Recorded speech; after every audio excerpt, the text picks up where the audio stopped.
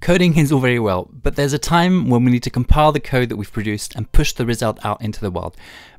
And that might start out simple to manage, but as your project grows, so does the complexity of pushing out your code. The more moving parts there are, the more there are opportunities for something somewhere to break.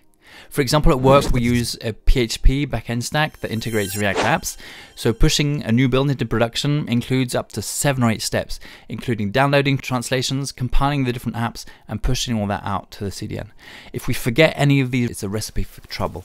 The nightmare situation is when you're trying to remember how to update a project you haven't worked on for 3 months or more. So what is the answer? On paper, the solution is simple. Automate everything that can be. And I've got good news for you. There is a powerful tool that allows you to automate a lot of things. It's called GitHub Actions, but it's daunting. And today we're going to look at how to use release it and auto-changelog to script your release process, and how to set up Git Actions to automate that process. First, let's look at how to deploy our code. I'll be working on a simplified version. I'll be using an npm module that I've created previously. Now there are 5 steps that I use every time I update my npm package. First, I make sure my code is up to date with git pull. Then I ensure that the code is clean by running unit tests with jest and by linting with ESLint. After that, I prepare a changelog that lists all the changes that have occurred since the last version. Then I set a new version number. Finally, I publish the whole thing both as a release to GitHub and as a package to npm. I've come across a tool that covers all my publication needs and then some. It's an npm module called Release It, and I use it pretty much in all my projects now. Let me show you how it works. First, to set it up, we run npm init release it. The tool asks us a few questions. It stores its configuration either in the package.json or in a separate file called releaseit.json. I personally prefer the second way because my package.json files already have quite a bit of info in them. Now, of the 5 steps I mentioned, one was tracking and updating the version number, and this already comes baked into the release it tool. So that's 1 step done and 4 to go. And also by default, release it will refuse to do anything if the Git repository is not in a clean state. For example, if there's any uncommitted work in progress. So that's already taken care of by default. The next thing is to make sure we're only releasing from the Git branch that is meant to be released. For that, we add a constraint in the configuration file, the releaseit.json, by specifying the required branch field. This is pretty self-explanatory. Only run if you're on the main branch. Now, while we're here, we can also specify the commit message that will be created when we release the package. We can include the version number that's being used. The next 2 steps are to make sure my code is up to date and to test it. I've already set up tests in my project using jest and ESLint, and I run them using npm run test and npm run lint. I want these to run at the start before anything happens, so I use a release it lifecycle hook. There are quite a few, and so in my configuration file for release it, I have a list of 3 items in the before init hook. This is all fairly self-explanatory. We've defined a hook for release it that runs before it gets to work, and this updates the code with git pull, checks for linting errors with npm run lint, and runs unit tests with npm run test. A final thing I like to do is to add a changelog that lists everything we've done between releases, but our commit messages should already state what we've done, so we can automate this too. And to do that, we'll be using a tool called auto-changelog. To trigger it, we're going to use another hook called after bump. As its name implies, it runs once the version number is bumped up. And when the hook is called, we call the auto-changelog tool. Here we're going to add a -p flag to tell the tool that the package number is the one stored in the package.json. This is going to create a changelog file using the commit data and create the release info. Finally, we specify we want to release to GitHub and publish to npm by creating a GitHub and an npm section and setting the release parameter to true in both of these. Now it's time to test everything out. If we look at your package.json file, the init step that we mentioned earlier should have added a release entry in the scripts section. This allows us to run npm run release to trigger the release process. When we do so, we get asked a series of questions. Do we want to define this as a minor upgrade, a major upgrade, or a breaking change? Do we want to publish? Do we want to push to npm? And so on. This allows us to run through the process and check what is going on. And once that's working the way we want it to, now's the time to automate this even more. For that, we're going to use GitHub Actions. Now, what are GitHub Actions and how do they work? Imagine you're in a company and a new developer joins your team. What do you do? The first step is that you buy him a new computer, then you help him download the code, install all the tools, and get to work.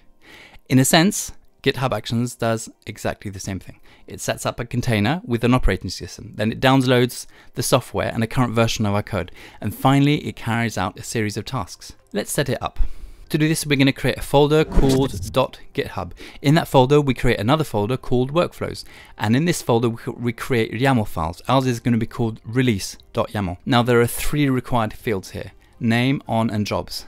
These define what the workflow is called, when it is triggered, and what actions it takes. In our case, the workflow is going to be called release and publish to npm, so we fill in the name field correspondingly, and it will be triggered manually, so we set the on field to workflow dispatch. Now for the fun part, the jobs field. This defines a list of jobs that can be run, and each job is a list of steps. Our first and only job is going to be called release, and now we're going to configure it. We start by specifying which operating system we want to run using the runs on parameter. Here I've specified Ubuntu. Now we define the list of steps. We start simple here just to test things out. The first thing to do is retrieve the code, and for that we're going to use a prepackaged action called actions/checkout@v2. This one is created by GitHub, and there are lots of available actions for loads of different use cases. In the second step, we install the dependencies, and for that we simply specify in the step the command we'd like to run. So here we have the action execute the command npm CI. CI stands for clean install. Finally, we log that the job is done. And in the same way, we run an echo command. Just says echo job is done. Let's start by testing this out. To do, we commit the workflow file and we push it to the main branch. So we do git add, git commit, git push. Now let's head to the GitHub webpage. As you can see, when you head to the repository, there's an actions tab. Our workflow is now triggered in here. Here we can trigger the workflow manually. To do so, we click on the Run Workflow button in the user interface. When it's finished running, or even while it's still running, we can open up the logs. We can see where the different steps are at and if there are any errors. And thankfully, for the moment, it's all good. The next step is to finish setting up Git in the workflow. To do that, we add another step in the list after the checkout section that we'll call initialize the Git user, and we'll run a series of commands, and for that we'll just put a pipe sign after the run entry, and then on the next line we run the command to configure the Git user and the email we want to use. Now we need to configure our access to the npm registry. Normally that requires two-factor authentication, which is not going to work within a GitHub action. We need to be able to publish to npm without logging in, and for that we need a token. To retrieve this, we need to head to the npm website. Once we're logged in, we click on access tokens and create a publish token, and then we copy this. Now we're going to pass this token to the workflow. So let's go back to GitHub. On the repository page, we click on settings and then secrets and then actions. Here we click on new repository secret and we enter npm_token as the secret name, and we paste in the value of the token. Now we need to tell npm to use the token when talking to the npm registry. We're going to be using the npm config set command. We specify the field we want to set, which is the _auth token for the main npm registry, and we tell it to use the npm token. Now there's an additional step. We need to add the secret to the environment of the action. So for that we should specify that the npm token should use the value of provided by the secrets. Now we still have a problem. This command creates a .npmrc file on the container, and that file contains a secret, and it will block the release because the Git directory will no longer be clean. So let's go and add that file to the .gitignore file. Now let's replace the final log in our step, the final step, with the command to publish the package, and we're going to use the release command and the --ci option, which stands for continuous integration. So it's not going to be asking us any questions within the context of the GitHub action. We also need to provide two tokens to the action from the secret. The first is the GitHub token, and this is provided by default by the action. The second is our npm token. And now our final workflow looks something like this. Here you can see the general structure with the jobs field that contains one job and the job with a series of steps. And this allows us to run all the steps of our release process with one single click in the GitHub interface. And for me, this is part of why code is so fun, because it also allows us to automate the tedious stuff. Release It and GitHub Actions are really powerful for this. Together, they ease a recurring pain point of mine, be it in personal projects or at work.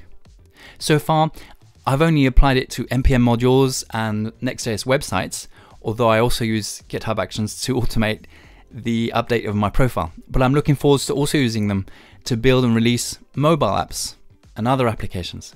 And of course, you can do lots of fun stuff like extending Slack or Discord notifications, setting up a cron to trigger API calls, and so on. Let me know if you'd like me to explain any of this. And in the meantime, I'll see you in the next video.